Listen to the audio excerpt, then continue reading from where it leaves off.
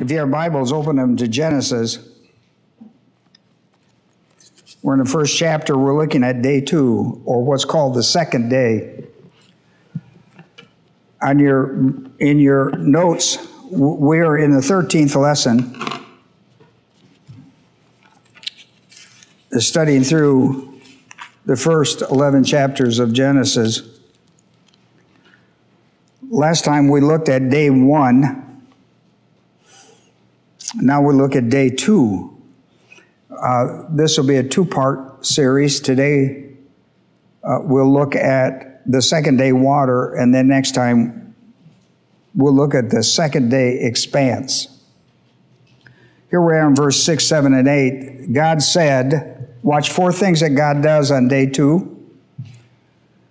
God said, or spoke, God said, let there be an expanse in the midst of the waters, and let it separate the waters from the waters. God made the expanse, and he separated waters which were below the expanse from the waters which were above the expanse, and it was so. Now, how many things has God done so far?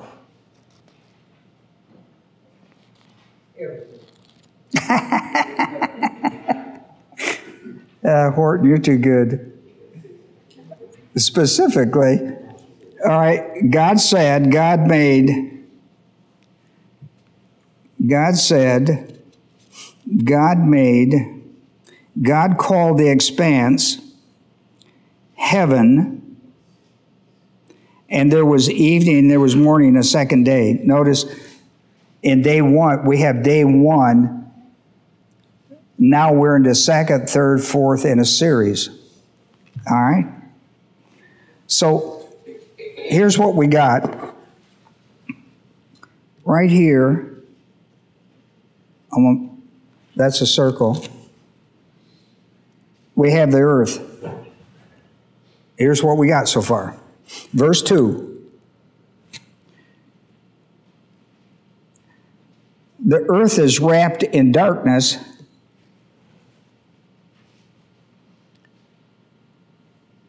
which is wrapped in water, and the Holy Spirit is hovering over it, protecting it. That's verse 2. Here's the earth. That's the planet Earth. It is wrapped in darkness, wrapped in water, protected by the Holy Spirit, wrapped by the Holy Spirit. Holy Spirit's over it. You see that in verse 2? In day 1, God dealt with the darkness. Remember, we talked great lengths about this darkness. That darkness is due to the fall of Satan. And that darkness becomes the nomenclature for his domain, like Colossians 1:13. We are all born into the domain of darkness, and you have to be rescued and transferred out of it, Colossians 1:13. Into the kingdom of light, which is the kingdom of the beloved Son. And so there's a key word with that in for day 1. It's the word separated. It's in the Hif field. Okay? Well, let's just... Verse 3, God said, let there be light. There was light. God saw the light was good. God separated light from the darkness. God called the light day. The darkness he called night. In the night he called it evening. And in the day they called it morning. See the word. God separated the light from the darkness. That's day 1. He separated the light from the darkness. And out of that comes light and darkness, comes daylight, darkness, and you have evening and morning.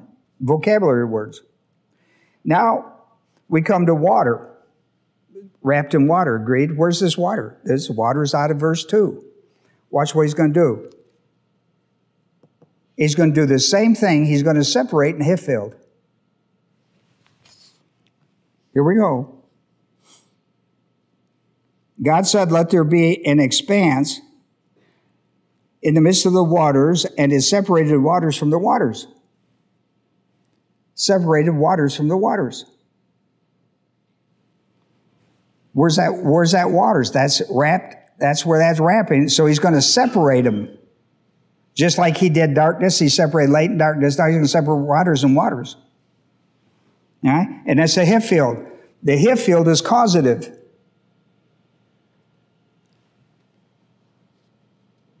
We know that darkness and water, that's chaotic conditions of the earth. The only thing that kept that thing from just blowing apart was the Holy Spirit, the third member of Godhead, covering that whole situation, holding all of that in place until God begins to act upon it. This is verse 2. The first time he acts on the darkness. The second time's on the water. Agreed? Okay. So, and that's a hip field, and that's causative. This is going to remain that way until God causes it to be changed. Now, in verse 2, this condition you see on the board means that the earth is uninhabitable. The earth is uninhabitable. That condition, the earth is uninhabitable. Isaiah 45:18. So what God is doing is he's got to deal with these two things that came out of the fall of Satan. He's got to deal with this so that the earth can become inhabited. And we won't get to that point until we get after day 3. We're working on the process, or God is working on the process of changing the earth chaotic conditions into an orderly, systematic condition that the earth can be inhabited. Are you with me? Remember that day 1, 2, and 3, 1, 2, and 3 are called days of God because there is no solar system. There is no solar system until day 4. These are days, they call them, the theologians call them days of God because there's no other days like them. If you think that the days that he's talking about are like the days that you live in a solar system, it's not. The only way they can define these days is that these are the days of God. There is no circling of anything and having calendars and seasons and all that. None of that's in existence in day 1, 2, and 3. As you and I know it in day 4, 5, and 6. Okay? So, here's what he's going to do. He's got to separate these two things out, right? He's going to separate out in the hip field, right there, to bring this chaotic order into order for inhabited. The earth's got to be inhabitable. Agreed? All right. Well, 4, 5, and 6. You got to get to 4, 5, and 6 for it to happen. All right?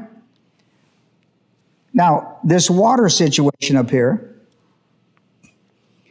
in Job 37:10 on your paper, from the breath of God, ice is made, and the expanse of the waters frozen.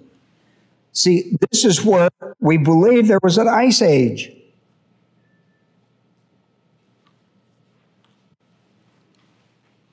Most theologians believe that. Here's another thing that talks about this time and when the expanse goes in.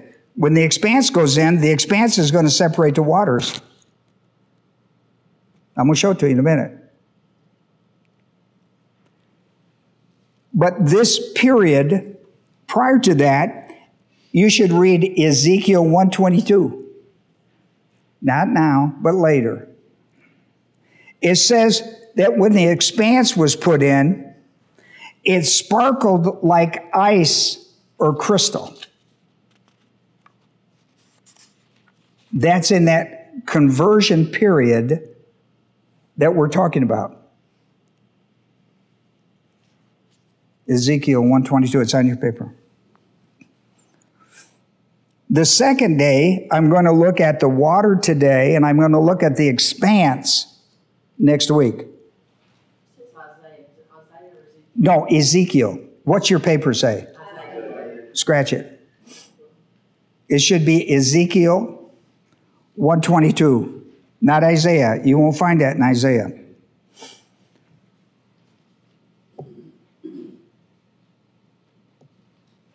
All right?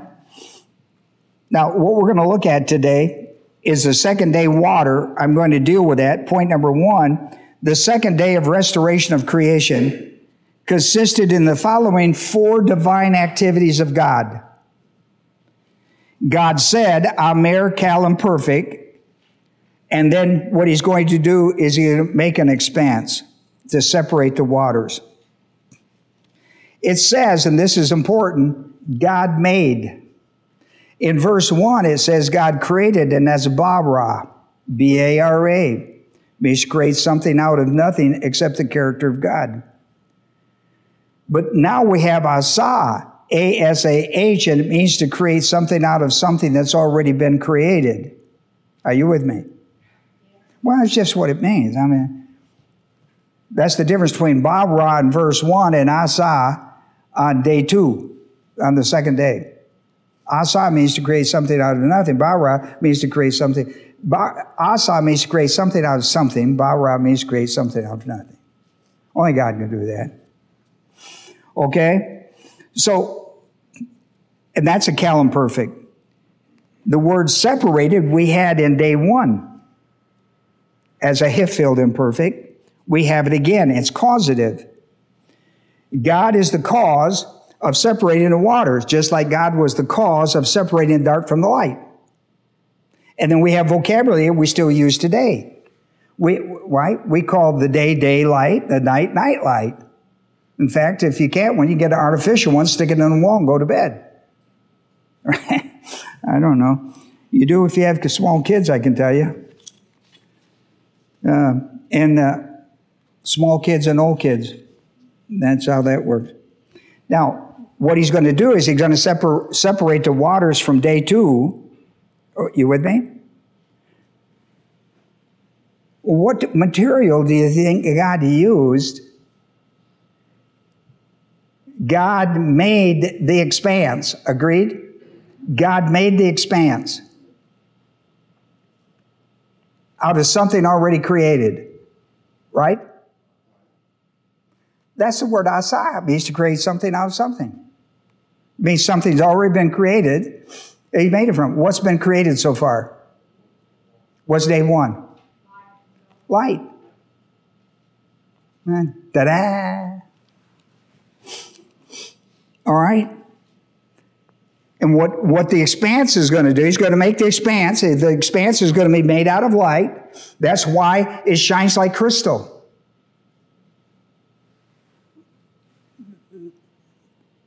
Ezekiel, right? Ezekiel. Did I say Ezekiel 1:22? Yeah. All right. Now we got vocabulary again. See, we had vocabulary in day 1. We got vocabulary on the second day. We have vocabulary. We have 2 words in vocabulary given to us. The word expand and the words heavens. Now, we did have heavens. God created the heavens and the earth in day 1, but it's a blank. Now we get a distinction of the heavens. Okay? These waters, this expanse is going to be neat. So here's the earth. I know. That's the earth. And watch what the expanse is going to do. It's going to do that. That's the expanse. Notice in point number 2, Notice in point number 2, on the second day, God made the expanse out of something already in existence, i.e. the light of day 1. In the Vulgate, which is the Latin translation of the Bible, they call that the firmament. What they call the expanse is called the firmament. In the Septuagint, the Greek translation of Genesis, it is translated a solid canopy. In the Hebrew transit, rakia, which is a fixed space for inhabitants of the earth.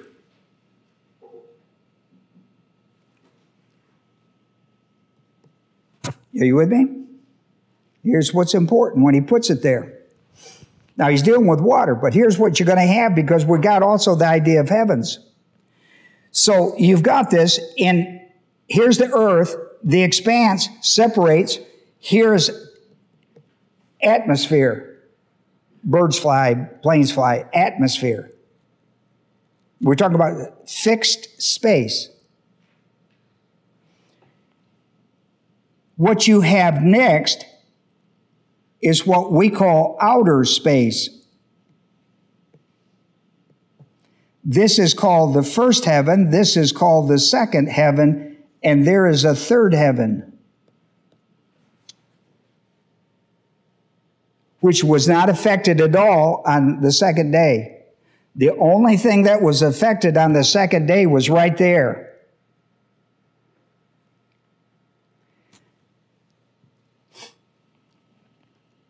What he says happened. He separated the waters. The waters, the expanse, this right here, this is the expanse. He put waters above, and he put water below the expanse. Here's the earth, and you have this canopy, a fixed space. You've got this space here where we live that makes Earth different than all the planets. This deal here is what makes the Earth a different planet than all other planets. The only thing that even resembles this is the third heaven, which wasn't affected at all. This is the throne room of God. This is where God is, the Holy Spirit, and Jesus Christ. When a believer dies, that's where he goes. Absent from the body, present with the Lord. This is what makes planet Earth, planet Earth. And this has got to be done before we get to day 4, 5, and 6, which is the big deal for the human race.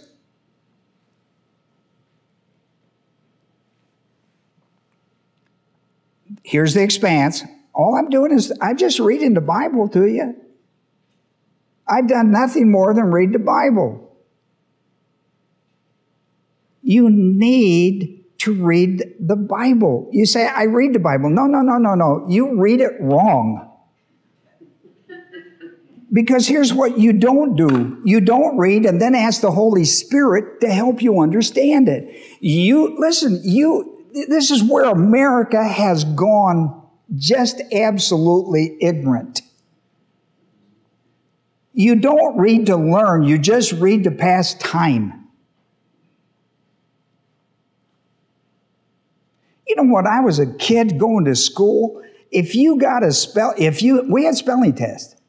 If you got a word wrong, you kept bringing it. You wrote that thing so many times, either on the blackboard or back at home, and you brought it back until you learned it. You know what people do today? If they don't understand it, they skip it. Tell me how you learn if you read a word, don't understand it, and you skip it. Tell me where that builds your vocabulary. I spent my whole time growing intelligently, that's up for grabs, with a dictionary in my hand. I never went to school without a dictionary. We had one in the schoolhouse, we had one in the home, and I carried a little one when they came out with pocket ones. Because if I didn't know a word, I'd better come back the next day and know that word and what it meant. Listen, you read the Bible, if you can't understand something, you skip it. Now listen, you've got the greatest teacher in the whole wide world lives inside of you. It's called the Holy Spirit of God. In John 14:26, He will teach and recall. Did I have a word of prayer? I think I might need it. If nobody else, I think I might need this. Let's have a word of prayer. If you need to confess sin, confess it. Mental attitude sins, sense, tongue, overt sins, you know the drill. 1 John 1:9, if I confess my sin, He's faithful and just to forgive me and to cleanse me. The Holy Spirit is a great teacher. The greatest teacher you'll ever have lives inside of you every day of your life and wants to teach you the Word of God. So thankful for that exercise, Father, of John 14:26 in my life. I pray for it over the congregation as we look at this on the second day, Father. Teach us what all of this means to our life. This is day 1, 2, and 3. There's nothing like it ever in the world. And we need to understand it so that when it comes to day 4, 5, and 6, where we actually live with our feet on the earth, going fishing, going hunting, going to work, getting married, buying houses, selling houses, all this kind of stuff is day 4, 5. Here we are. We need to understand, Father, as best we can, how this came into being for us on a grace basis. In Jesus' name, amen. All right, let's go back. So the writers are trying to explain to you this expanse. You know what the astronauts call that expanse? When they go through the expanse. And they know when they go through it. They call it the thin blue line. And they know when they go through it. In fact, the civilians that have made the trip through the thin blue line also know it. It has an enormous impact on them when they go through the thin blue line. You know what that thin line blue, that is? The expanse. It's called the firmament. It's called the canopy.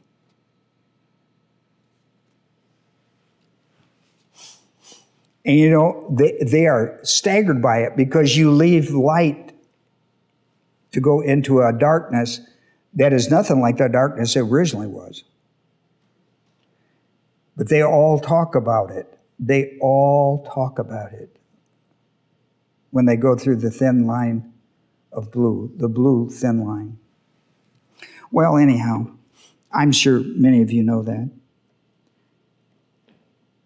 The second day expanse resolved the chaotic water problem of chapter 1, verse 2, agreed? That's what we're dealing with. Listen, and when that's taken care of, it resolves the Holy Spirit's ministry was to cover the darkness and the water, right? We've taken care of the darkness. As soon as we take care of the water, the Holy Spirit's no longer hovering over the earth. You understand that? Because He was there to preserve and protect. So that's a given for us.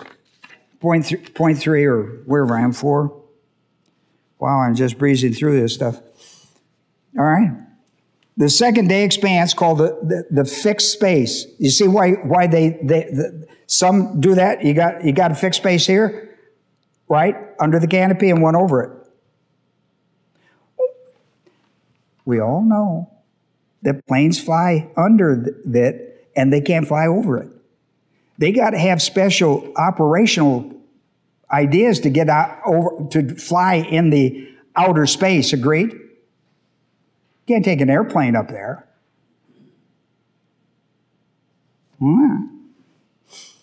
So this is a big deal right there. That is a big deal. That's a big deal.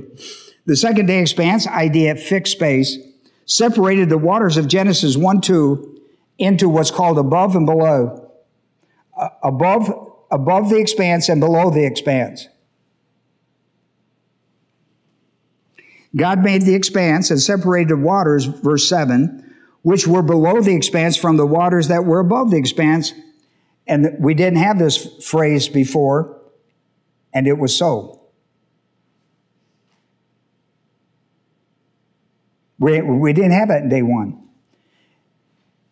You want to pay attention to it, but listen, you may discover it's not in every day. But when it is, you ought to note it.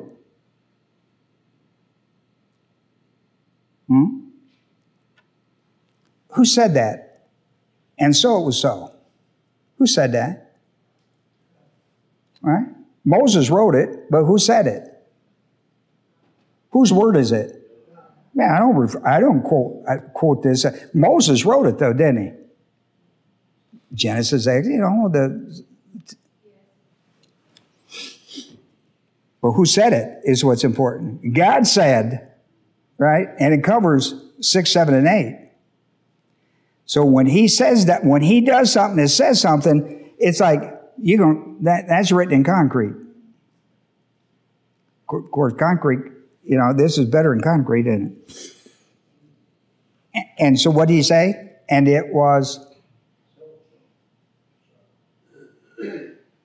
so. He didn't do it with day one, but he did it with day two, second day. The expanse was like a canopy spread out over the earth like a tent. Ryrie, in his footnote, talks about the Garden of Eden business.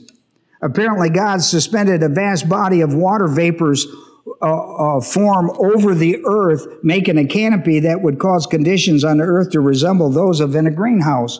If you know anything about, you will. But when we get to the Garden of Eden, you're going to see quite a place. And the conditions are going to be different in the period with the expanse, right? Because it's got water above and water below creating this. It's a perfect environment.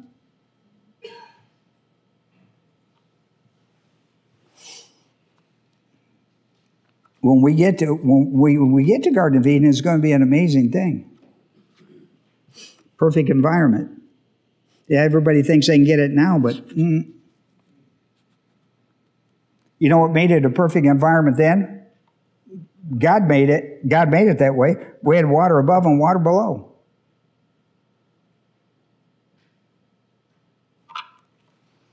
And I give it a greenhouse effect for the Garden of Eden. Point number 5. Wow, I'm doing really good here. I'm going to get on time. The second day expanse separated the second heaven, outer space, water above, from the first heaven, atmosphere, and the water below. Agreed? Yes. I'm not asking for consent. I'm just really saying, are you following it? Look. I know. Listen, sometimes you go, I've never heard this before. I know. That's why it's called learning. Isn't it wonderful to learn new things? Yes, I never studied the Bible. I don't learn something new. I have never. So we got these two waters. We got water above it, above the expanse, right, in a fixed space, and we have water below the expanse in fixed space. Agreed? No, I'm just saying that. Okay. However, it did not affect the third heaven. Do you understand that? Right. Here is the first heaven is down here. Here's the second heaven. Here's third heaven, right? Where do you go when you die? Third heaven. Guess where you pass through? When you just remember, when you go through the thin blue line, I know. I just went through the expanse. And you will know it. You will know it because it's part of the Word of God. Agreed? I didn't make this stuff up. You think I could sit down and make this stuff up? This would be so far out of my, even though I carried a dictionary around with me. This is beyond that. And see, now he says, when I fixed the expanse, I numbered the heavens. See, he's got heavens. But now we know what he's talking about. In verse 1, it was just a concept. Now we actually have it, and they're developed to inhabit the earth. The human being, put human beings on the earth. I guess we are. Most of the time of every day, we're human, aren't we? We're human beings. We treat others similar, hopefully. Watch this. Hebrews, the 9th chapter, verse 24. Christ did not enter a holy place made with hands, a mere copy of the true one, but into heaven itself. You know what he's talking about? He's talking about the third heaven. That's where he went back. This is where he came from. Now to appear in the presence of God on our behalf. 2 Corinthians 12 chapter verse 2. You know where Paul went when he assumed that he had died? Went to the third. He says it. He calls it. I went to the third heaven. He didn't say I went to heaven. He said I went to the third heaven. You know why? Because he went through the thin blue line. He went, oh, whoa! That is something. If those people back there knew what this was all about, and then out of space and into the third heaven, and go like, what?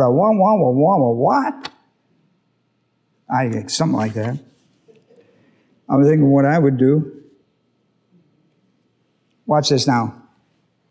This expanse is going to last 10 generations of the human race. With the water above and the water below. The water above and the water below is going to last 10 generations before the water above and the water below is affected conditions on the earth.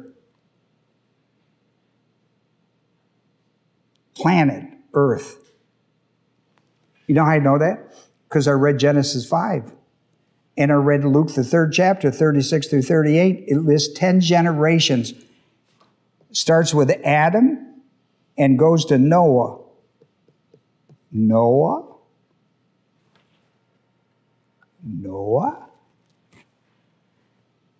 Genesis 6 through 9. Noah? What happened in Noah? What happened in the days of Noah? A flood.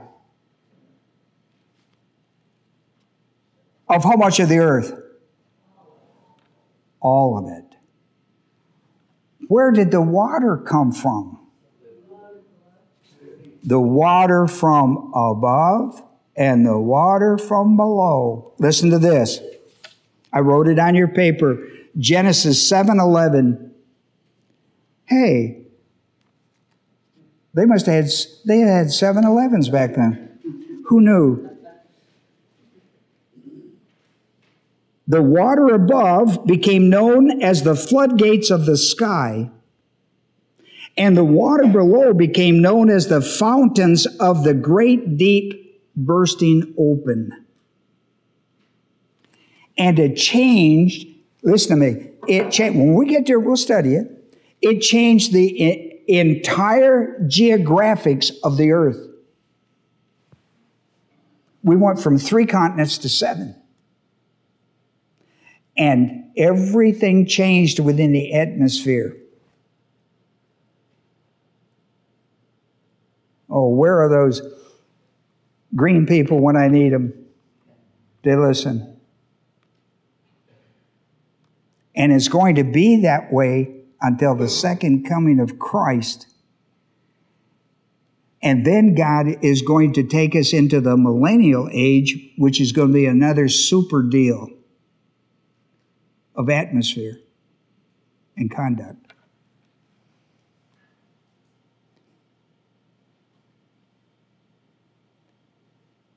You should be so thankful that your Father, Abba Father, on this Father's Day is in charge of all of this and deserves to be honored as the super daddy of them all. If there's ever a Father Day, today's the day to honor God. He put all of this in existence for you and me.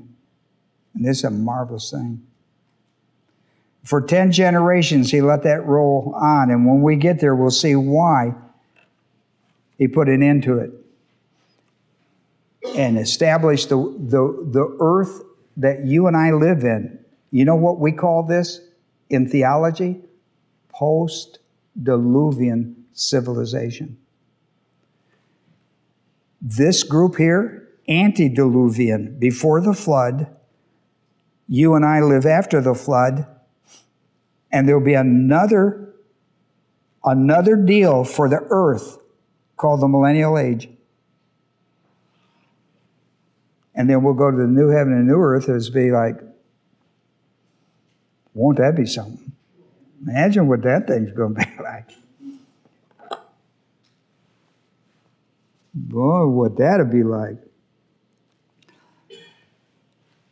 In a message on eschatology, if I say eschatology, you know what I'm saying? Second coming. Eschatology. The second coming of Christ. Peter is in a discussion on eschatology at the second coming of Christ. In 2 Peter, the 3rd chapter, verses 5 and 6, he writes, and when they maintain this, talking about that, it escapes their notice. God coming. Where is God's coming? He hasn't come. Who believes he's going to come?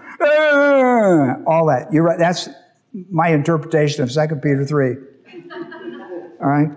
So it escapes their notice that by the word of God, this little baby here we carry around. That's pretty big, that one. I was going, that's a big Bible. What's that? And then I saw giant print. Yeah, right. It escapes their notice by the word of God. The heavens existed long ago. Verse 1. You know, Genesis 1:1. And the earth was formed out of the water by the water. That's to be inhabited now. Through which the world at that time was destroyed, the flood, taking the water from 2 into the second day into Noah's flood, being flooded with water. The earth flooded completely with water.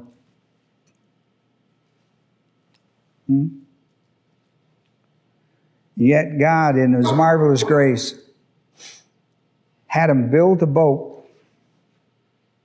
Well, Navy men don't like me to talk that way. A ship.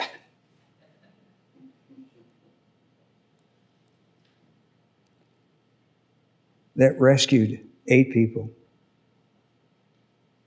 God, in his marvelous grace, is always looking out for you and I. Why won't you believe that? He cares about your least problem today. He cares more than you do, and it keeps you awake. God is a magnificent Father. You should just be so joyful for that. He says, look, cast all your cares upon my Son Jesus. Cast, not just your sins. Listen, not just cast all your sins upon Jesus. Cast all your anxieties, all your worries and frets. Cast all that upon Jesus, my Son, because he cares for you. 1 Peter 5. All right? 6, 7, and 8. I mean, what a wonderful Father's Day. I'm going to close with this, and then Willie's asked permission to speak for a moment. We'll give that to him. Psalms 104, verses 2 and 3. Cover thyself, talking about God, cover thyself with lights as with a cloak stretching out heaven like a tent curtain. He lays the beams of his upper chambers in the waters, and he makes the clouds his chariot. He walks upon the wings of the wind. Yeah, poetic. Well, it should be. Comes from Psalms. We're going to have a word of prayer. The men are going to take the offering. While they're doing it, Willie's going to come and have a word.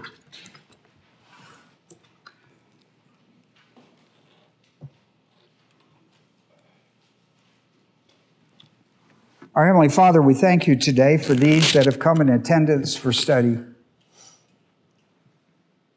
We're getting there, Father. We're getting there. We want to be learners, because learners become disciples, and disciples become world changers. And it's in that order, because the disciple means learner. I am thankful, Father, that people are desirous to be learners, to be disciples, so they can share their learning of the truth to other people. That we can be changers of humanity with the gospel of Jesus Christ. I pray today, Father, that we would fall in love with the Word of God, for within it holds all the secrets to our problems of our life. And not only ours, but those who have them that we come in contact with.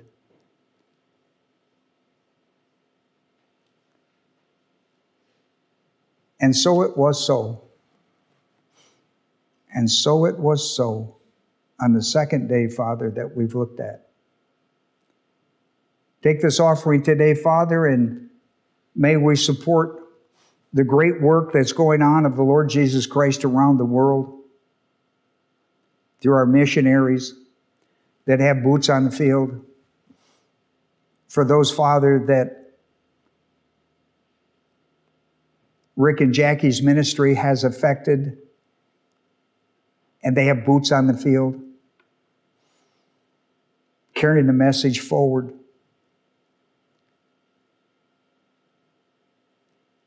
In heathen nations.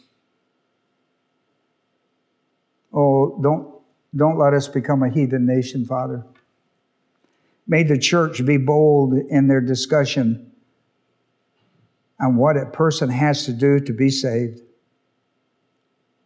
Such a simple message that sometimes we make it complicated. Christ died for our sins, was buried and raised from the dead to give us eternal life. And because He lives, we will live forever with Him. Take this money, Father, today. Give us the courage to spend it on reaching the maximum number for Christ. In Jesus' name, amen.